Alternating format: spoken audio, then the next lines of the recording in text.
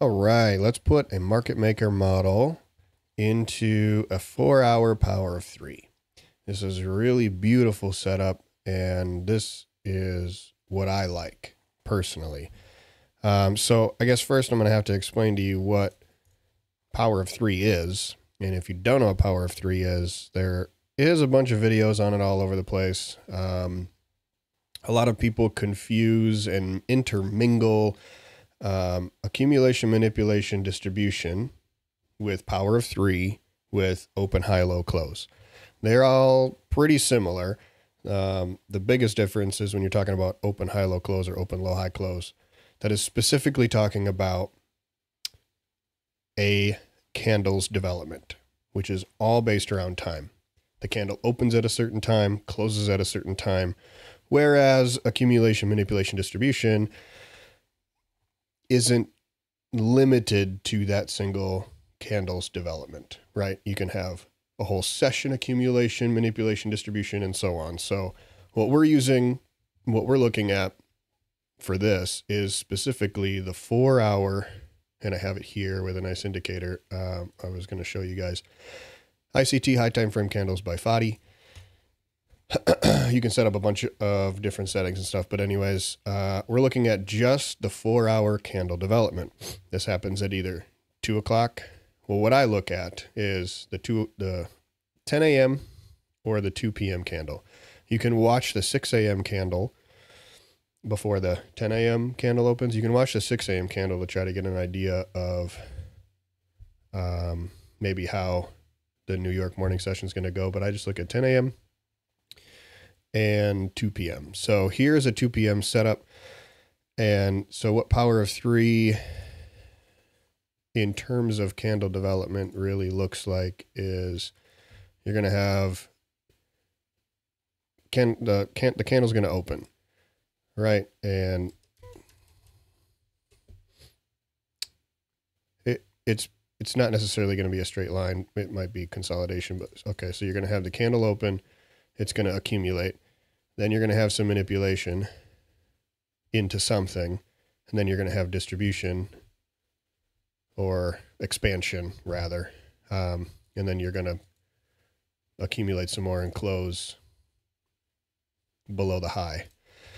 So this is where it's like you can have accumulation, manipulation, distribution kind of anywhere, but when we're talking about the specific candle development, I like to just refer to that as power of 3 or open, high, low, close, open, low, high, close. So the key to understanding where the 4-hour candle is going to go and how it's going to develop into a market maker model is hey, let me go through my bullet point list here. We'll start with that so I don't get sidetracked. So looking at the 6 a.m., 10 a.m., and 2 p.m. 4-hour candle openings, I just mentioned that. You watch for manipulation into a higher time frame PD array. That's how you know that that portion of the candle development is manipulation, because it's going to manipulate somewhere. It's got to manipulate somewhere. It's not just going to turn around in the middle of nowhere. There's always a reason. This can be the start of the curve of a market maker model, or this can happen mid-curve. I think I have examples of both. This is very high probability as it puts a very specific time element to the trade. Time over price, right? As ICT always says, it's not price over time.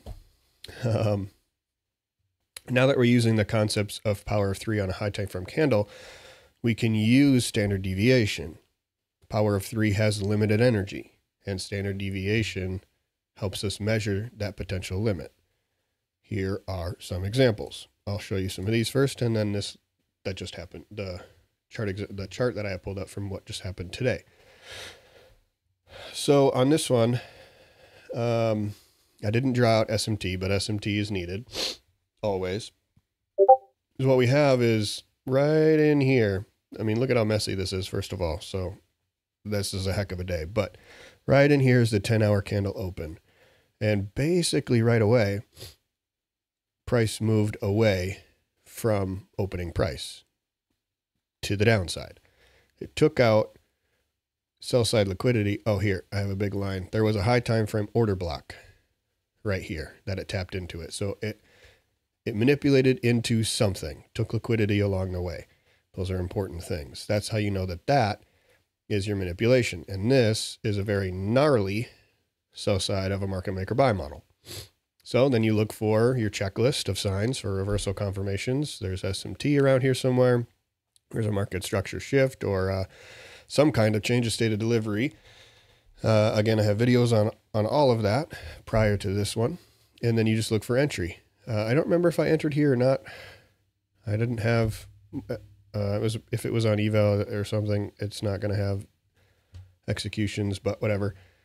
Here's one of your opportunities to enter, and really about the only one. You could have entered up near the 10 a.m. open as well in this fair value gap, or whatever your entry criteria is. And you know that I didn't have standard deviations here either. This was very early in my learning. I don't even know what day this is, but the screenshot was taken over a month ago, and I've come a really long way in the last month. So I'm not sure how far this went. There's equal highs here, but you would have drawn your standard deviation to figure out where probably in this case 2 to 2.5 ends up being somewhere near all of this buy side. It's again choppy and nasty anyways, but that's one example. The next one here is more of not the start of the market maker model, but kind of in the middle of it, which can happen. So we had come down from 830, probably news. I didn't draw out everything that I need to, so I'll show you some better examples in a minute. But 10 a.m. opens here and immediately shoots higher. So for one, we are going to need a lower wick. So either price is going to come, either this is the manipulation and price is going to come back to open and generate a lower wick through distribution, or it's going to come back, provide manipulation, and then trade away. How do you know which one? How do you know that it's not just going to come back to open and keep going? We've got enough movement up right here that that's a wick. That's enough of a wick, right? What is over here? What's a high time frame PD array that's over here? Nothing. It took out, some relative equal highs, but there's nothing over here that is obvious. There's not even a large imbalance. There's nothing that stands out to me like, okay, that was manipulation, even, and I'll relay this comment, the wicks made it obvious. There's not even an obvious rejection wick of any kind. And everybody says wicks do the damage, bodies tell the story. I will tell you the wicks tell a pretty good story. So I think the wicks tell you more than the bodies do. The bodies definitely, or the wicks definitely do the damage, but man, they also tell you some things like this. To me, it's coming back and creating these lower wicks here. And that's pretty obvious it's rejecting. It's pretty obvious it grabbed that liquidity and it's telling us a story that this is manipulation. So then you look for your second stage distribution, which shoots right up to buy side. I didn't draw standard deviations here. Like I mentioned, this was early on. Actually, I did just take this the other day. We could probably go find this one in price action and figure that out. But I bet this is right near 1 to 1.5. And we did a little bit of retracement as is expected in the market maker framework. And then off we go. So those are the two examples I had there. Let's look at the example today, because I actually have everything drawn out the way that it's supposed to be. So this is 2 p.m. 2 p.m. opens right here. We do move up a little bit. How do you know that's not the manipulation? There's no high time frame anything up here. There's no obvious anything up here. Here's my 15-minute chart, in fact. We'll go look at it. Here's the 2 o'clock open. Nothing. It's just a couple of candles hanging out. Okay. So now we wait. When the 2 o'clock when the 4-hour candle opens. Sometimes it does manipulate very quickly, like that last example at the 10 a.m. open, wicked down a couple of times within 10 minutes of opening and then took off for the rest of the 4-hour candle. This one, it didn't manipulate into anything, so now we wait for it to do so. Either it's going to manipulate back up into this BPR. Can you even see that? BPR on the 15-minute right here. So either it's going to manipulate back up into there and take off down to take some sell side, or it's going to take some sell side and go up. Either the sell side new day opening gap or this buy side BPR would be high time frame areas you'd want price to go to before considering a reversal. In this case, it went down into this new day opening gap. It took sell side from this morning, 9:30. And we follow the rest of the market maker, framework. So we come down into a high time frame PD array. We consolidate a little bit enough to form SMT. When SMT is formed, we wait for a market structure shift or change of state of delivery of some kind, which we get here. We get a nice impulse candle through that high, market structure shift. Fantastic. Now we can draw standard deviations. In this case, how do you draw the standard deviations? What makes the most sense? Well, you always want to draw maybe a couple of times. Sometimes it's really obvious, sometimes it's not. Like this was, let's get really technical. That was the last manipulation move down. 2 candles, boom, whoops, before taking off, okay? Does this standard deviation make sense lining up with anything on the left here?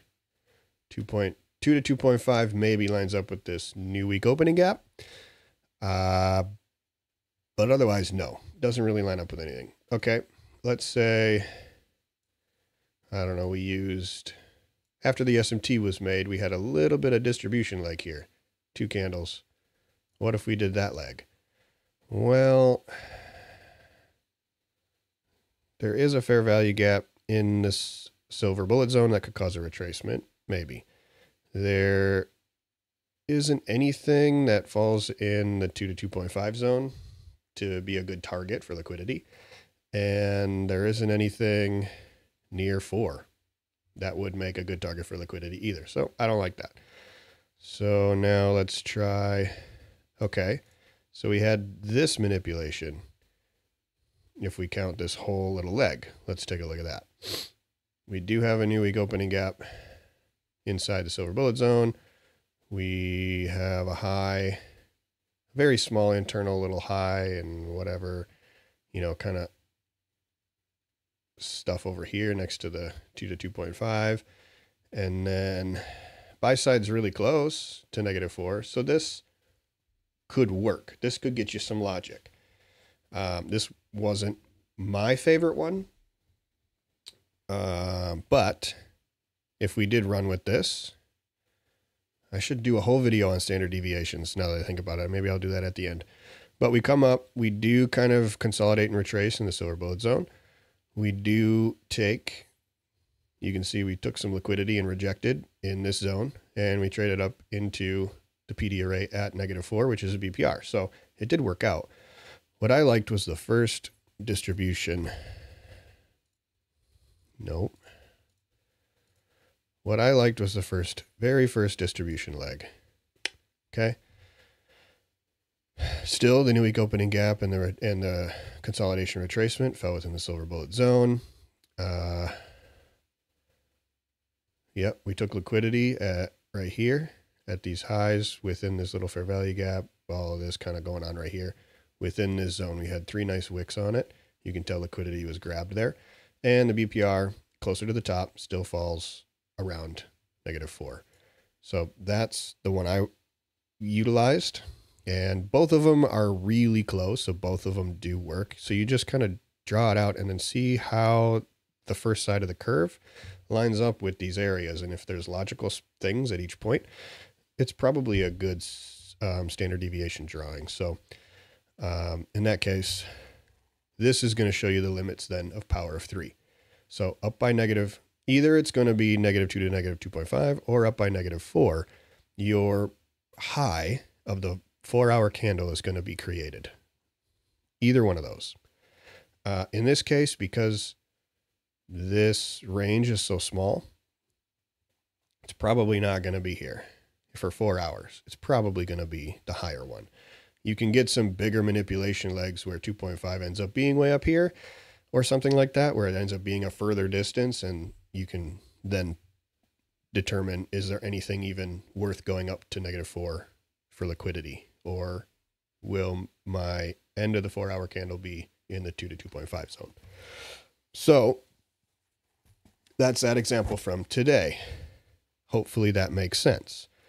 We look at the 4-hour candle open. We find where it wants to manipulate to. It's nice when you see it form the start of a market maker model, because then you can watch for it go into a high time frame PD array, and you just follow your normal checklist.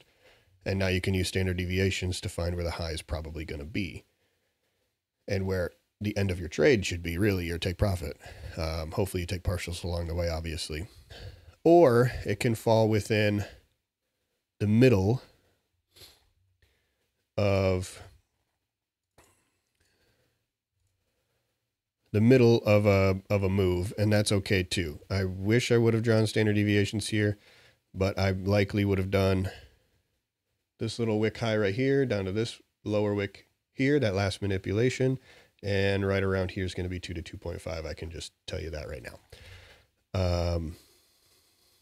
So that's how you take a market maker model and apply it to a 4-hour power of 3.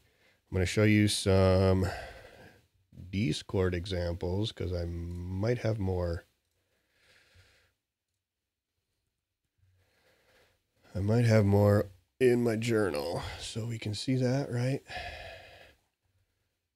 Let's make this smaller and bring it over here. So 4-hour power of 3. This was this morning. So 10 a.m. open right here. We manipulated down back into the new day opening gap, created SMT. I drew my standard deviations from there. 2 to 2.5 brings me close to buy side. 1 to 1.5 is over in all of this junk, which is going to cause some retracements and consolidation. So I knew it was lining up pretty well. Didn't even look at -4 because a nice major buy side was already at -2, and that was enough of a move for me. There was enough distance here to find an entry and catch a good move that I in fact did. Right here, after the market structure shift, this big impulse, there's I took an entry on this fair value gap that's right here and rode that up, got stopped out when it came back, and then right here, I entered again, rode through some drawdown and brought this baby all the way up here and just took it up here somewhere because we were within the 2 to 2.5 zone. So again, same concepts. You wait for open right here. You wait for it to manipulate into something. This made sense. And now you can gauge how far it's going to go. And this is where we topped out. And how to draw your standard deviations to know like where to enter, where things are going to happen, and follow the framework. So that's pretty much all I got for applying this to a 4-hour power of 3. I hope that I am achieving my goal and making this feel a little more simpler. I do share a lot of examples, talk a lot about it in my Discord. I do try to live stream on Discord at least once a week. It is still pretty tough for me doing all of those things and being able to concentrate. So it doesn't happen a lot, but I am trying to do it more often. So if you're interested in talking about it, seeing more examples, asking me questions, whatever, link is in the description for the Discord. And like I mentioned in the last video, this Notion is going to be linked in the description once, what do I got? 2 more videos. Once all 4 videos are out, I will go add it to the description of all 4 of them. So that should be it. I appreciate you coming by, checking it out, and have a good day.